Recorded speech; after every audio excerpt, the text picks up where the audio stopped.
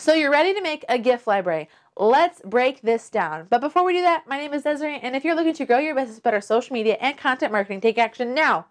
Hit that subscribe button and the bell below. I partner with Tenor so that I can teach you guys all of the good things that you need to know about how to create a GIF library. And why am I telling you this on Tenor?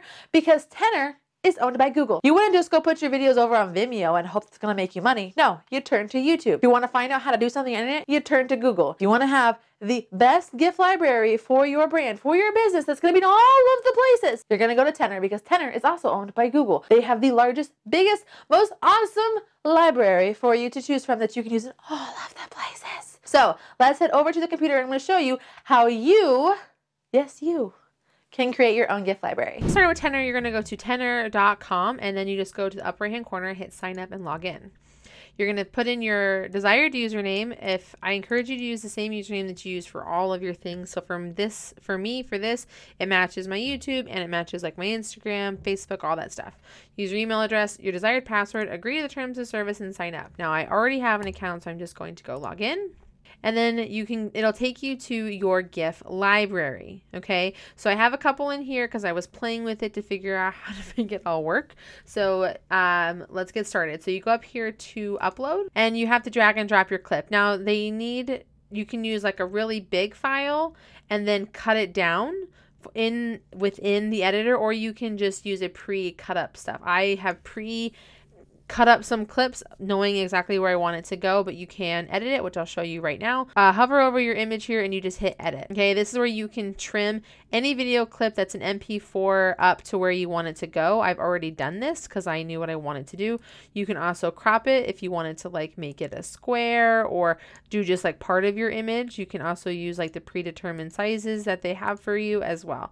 But I'm just going to keep this the way it is because I like it nice and big. And then I'm going to go up here to the right where the little text is. This is where I want to write what I want in my my GIF. Okay, I'm going to go over here. I'm going to put it where I want it to go by clicking and dragging. I can change the color, but white with the black outline is kind of the standard for GIFs. Okay, it looks nice inside and looks nice and big. I'm going to hit create GIF and it's loading my changes. And you can see that's how the GIF will look. Now I need to add my tags. So my tags are going to be what people are actually typing in when they're searching for this particular GIF. So like think about when you go to Facebook or in your GIF generator that you have like in your keyboard, that's usually for Androids, you type in like a specific emotion that you're trying to put in there. And so you want to kind of populate what you're trying to express here and thinking about how other people are going to do stuff. And if you notice, I also added my name. I think it's really important that all your GIFs should have your name or your brand name so that it can all go together. I'm trying to do a dash. You can't use symbols, I guess, with this. So that's why I was trying to do all-in-one social media with the dashes, but there you go.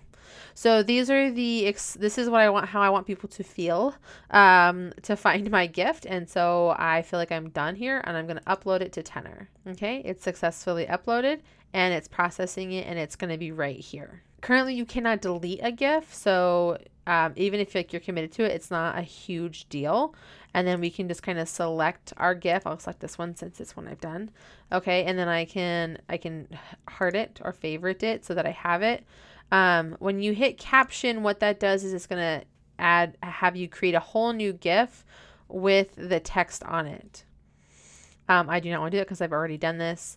It tells you places that you can share it. This is the URL. So if I want to just like give the direct URL, I also can embed this. So like if I wanted to use it for email marketing or on my website, I can do that.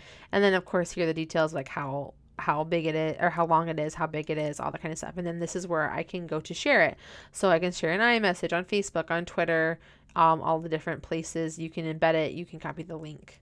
And that is how you create your own GIFs and GIF library with Tenor. And that's it. I'm dying to see your GIF library. So please, in the comment section down below, put a link to your gift library so we can all see it, and then also start like sharing it ourselves and using it for all of the commenting and all of our posts on the social medias. And hey, if you're wanting to use those gifts for marketing purposes, watch this video here where I tell you how and where and why you should be using them there. And until next time, I'll see you soon.